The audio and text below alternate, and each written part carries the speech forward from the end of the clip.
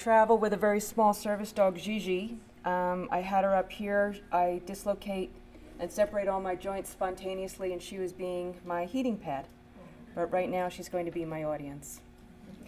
I want to thank you so much for taking the time to come today. I do ask for your attention. I have a lot vested in this subject matter. I ask that you give me your full attention, putting the cell phones away and so on and so forth. At lunchtime, you can catch up with the rest of the world. Okay. Let's see if this works.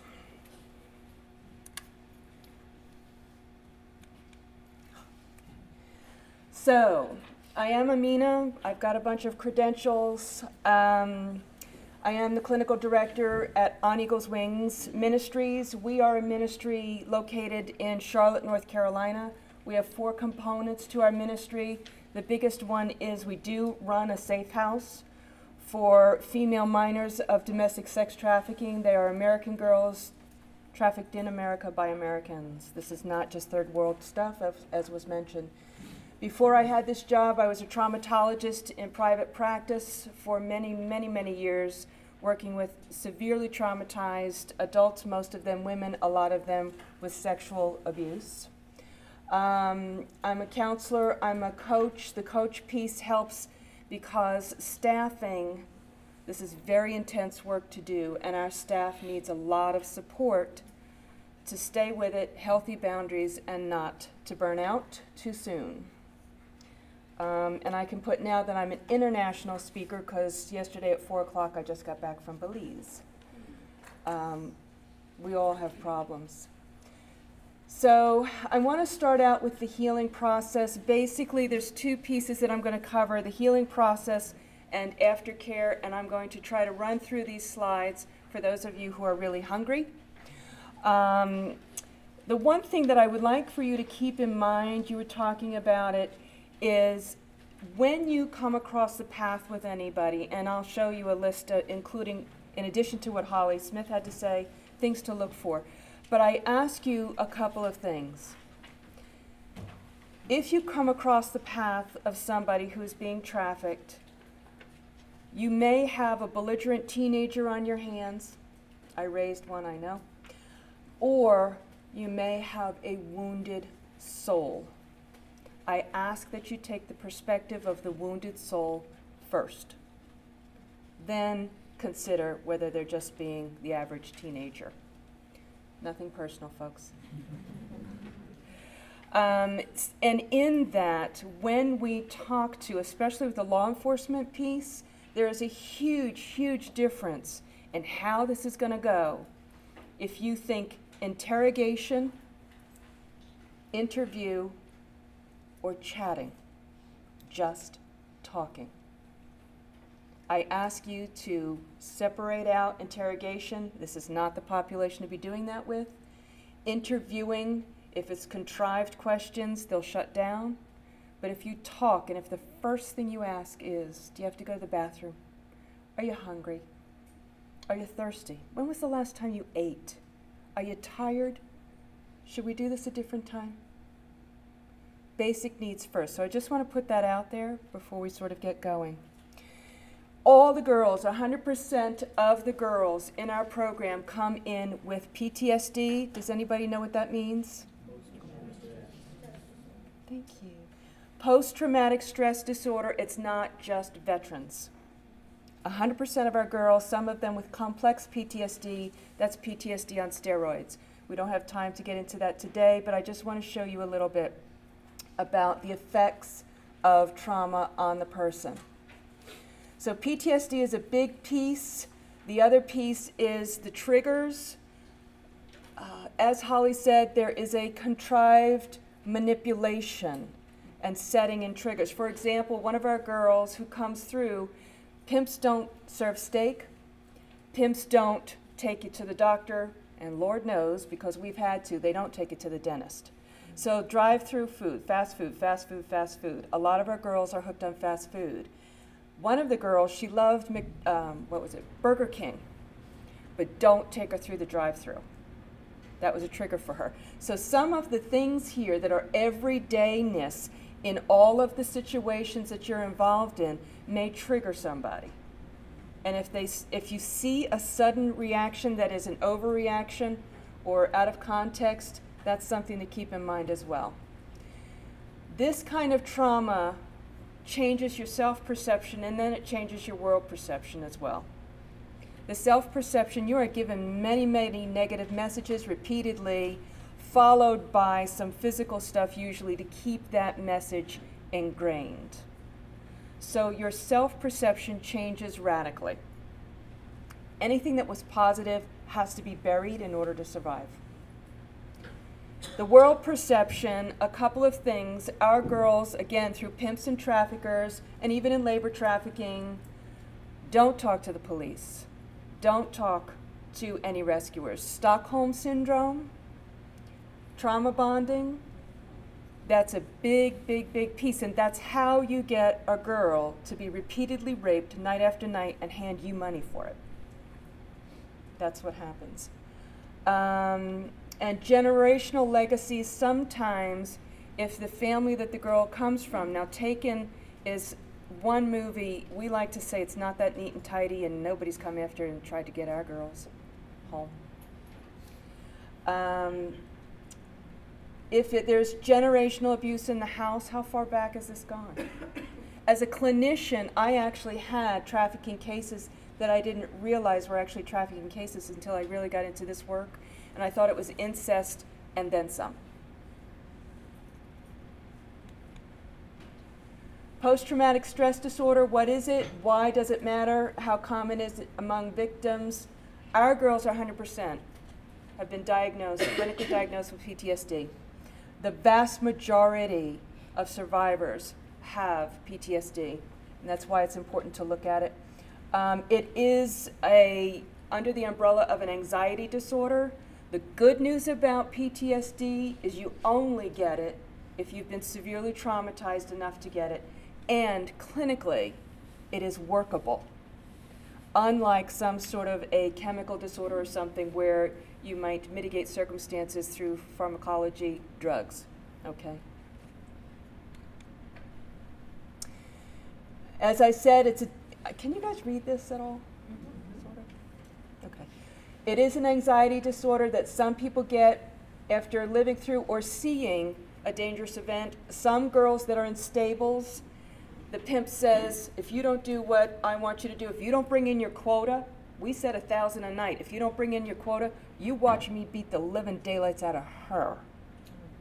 And that's harder to take sometimes than being living daylights beaten out of you, because you know what it is, but it's awfully hard to see it happening to somebody else.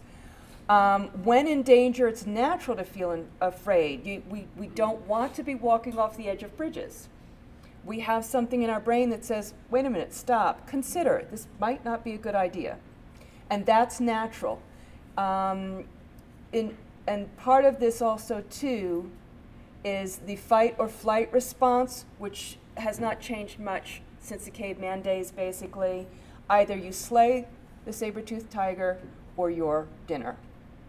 So these healthy reactions are meant to protect us and keep us safe and intact. When PTSD enters, it's like hitchhikers on this process, and it disrupts the process. So you can feel stressed or frightened, and it's, instead of being able to flee or fight, you close down, you freeze, or dissociate. Neurobiology, you thought you got out of school, but you didn't. So, let's see if this thing works. On here, this is a MRI scan. Has anybody ever seen this before? Some folks use this, yeah? Okay. MRI scan, sagittal scan this way, okay? This is your brain. This on the left side is a normal brain. See the white part around the edge? That's the dura. The dura is the membrane that encases everything that has spinal cord fluid in it. Okay, it's down our spine and it's around our brain. So on the left side, oh, hey, ho, whoa. I always say my assistant's so fired, but usually I don't have it in my hand when I'm doing that. On the left side, you see the size of the dura. On the right side, this is a maltreated brain. This only happens in a developing brain, by the way. And we did hear the age 12.3, still developing. So the size on the right side, the dura is thicker because the brain grew smaller. In the middle here, you see ventricles, these dark areas that are filled with fluid. In the abused brain, the ventricles are bigger because the brain matter grew smaller. What this, in essence, is illustrating is that PTSD does affect the structure of the brain. This is a PET scan. That one showed the structure of the brain. This one shows the function of the brain. The more color, the more activity. The way this is the front, the face is at the top and the back of the skull is at the bottom. So up here, the cortex, thinking, ideas, rational thoughts, subtle emotions, dreaming, so on and so forth. Notice the level of activity in the normal brain. Lots of activity in that frontal cortex. Notice the level of activity in the abused brain. Notice where the activity is in the abused brain.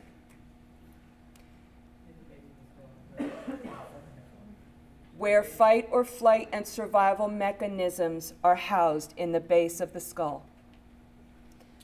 So this person that's had the abuse has got a lot going on here in the fight or flight mechanism in the survival level of existence. Pretty telling. So I want to go through these. What I'm doing here, okay, it's really important to me that you understand that when you cross paths with somebody who has been diagnosed with PTSD, that you don't ever say, get over it. Pull yourself up by your bootstraps. That happened before. That was a while ago. And this is why, when you say that stuff, that absolutely does not work. So again, this is your brain. The cortex up at the top is that thinking center. The hippocampus is conscious memory. You know how to drive. You knew how to drive here or walk here because you've done it by rote, and your brain has just sort of imprinted that. Which side the gas pedal is, which side the brake pedal is, and so on. The amygdala is the seat of emotional memory, the fight or flight, also too.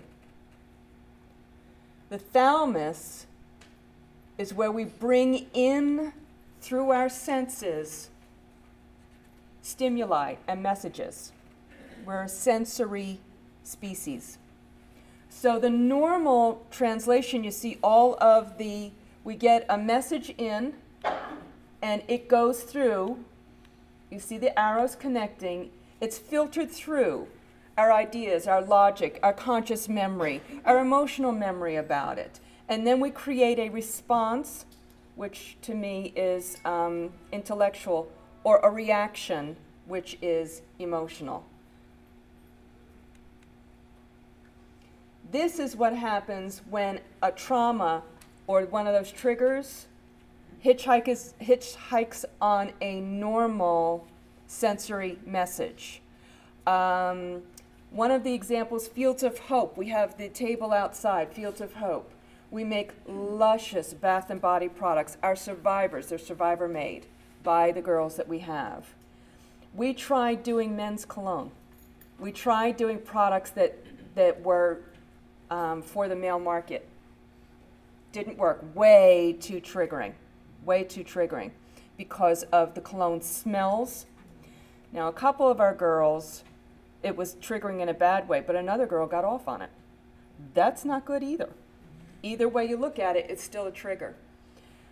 So one of the things is also too, for example, we never use white sheets in our house. Color in hotels and motels? White. Big, big trigger, big trigger.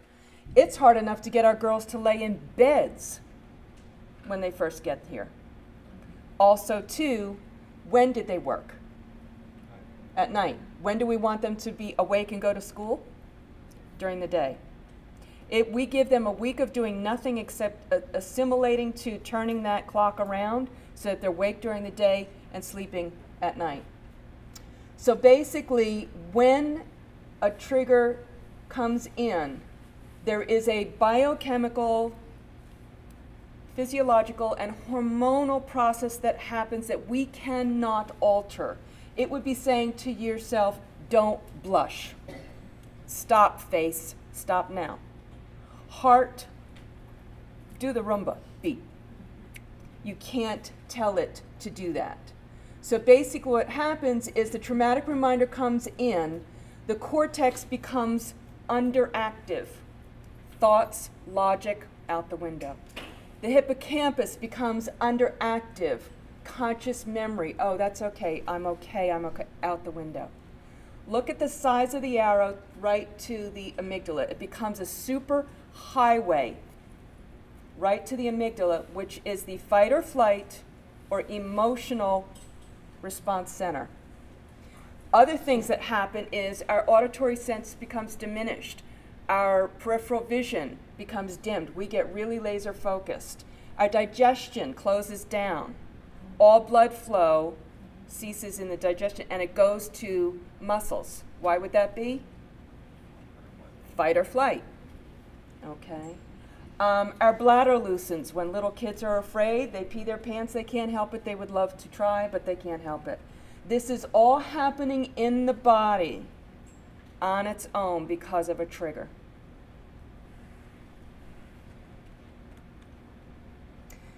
There is something that you can do about it to affect change. We incorporate all of this at On Eagle's Wings Ministries. Part of it, oh, geez, wrong button. Sorry. Part of it over here is where the safe house is. Our house is intentionally very, very benign. Same floors, same wall coloring, the furniture edges are soft. There is not anything that is sharp in the girls' rooms. They don't even have push pins in their rooms. The interior decorator wanted to put a glass top table in the living room. No. Trauma informed, big, big idea is knowing what is in the highest and best interest of your clients, your residents at that time. Putting glass top tables, you get somebody in a PTSD moment, smash the table, hurt themselves, hurt somebody else. Doesn't work. Psychotherapy, all of our girls are required to participate in psychotherapy. Psychopharmacological, if they need to take antidepressants and anti-anxieties or sleep meds, number one, sleep meds, to come in enough from the edges to participate in their own care. We'll do that for them.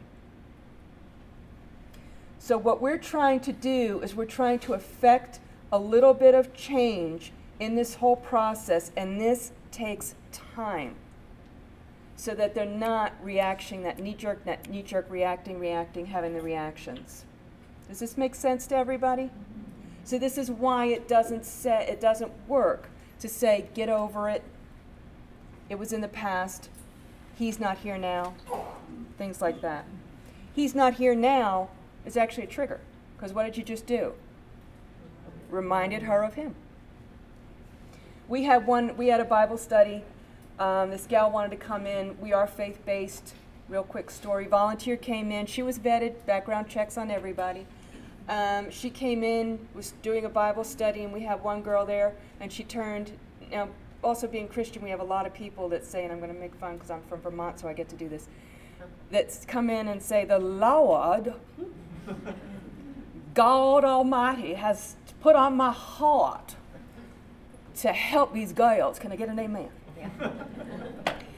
That's not okay. That's not enough. That's not trauma-informed. I have no doubt that your God told you something, but not with that attitude. So she came in, she was doing the Bible study, and she turns to the girl and she says, so tell me about your rape. Oh, goodness.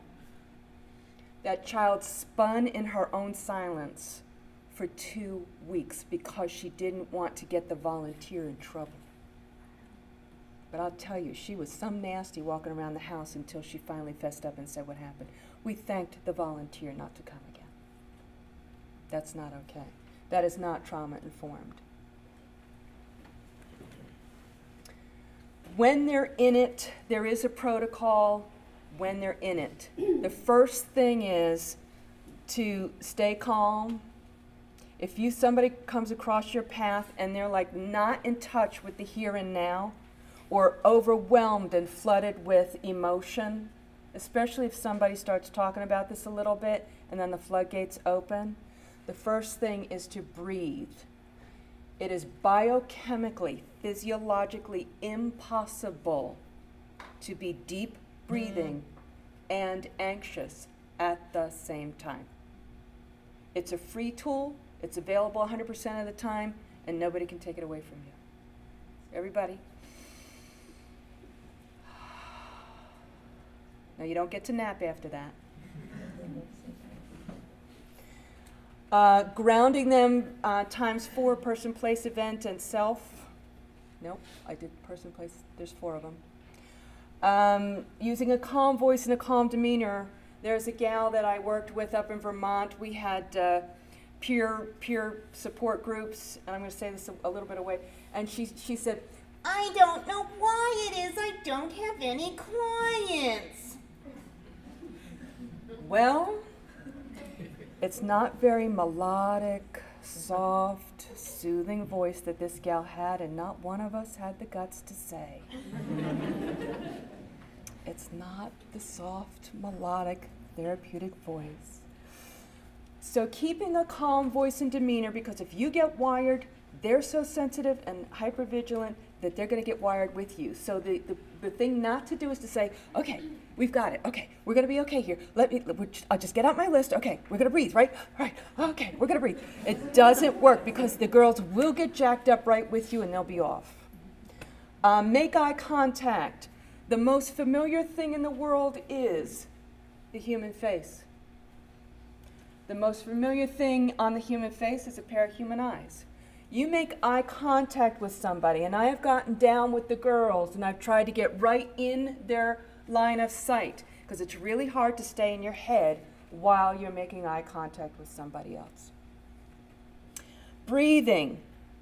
Remember that biochemically, physiologically impossible, deep breathing at the same time and anxiety?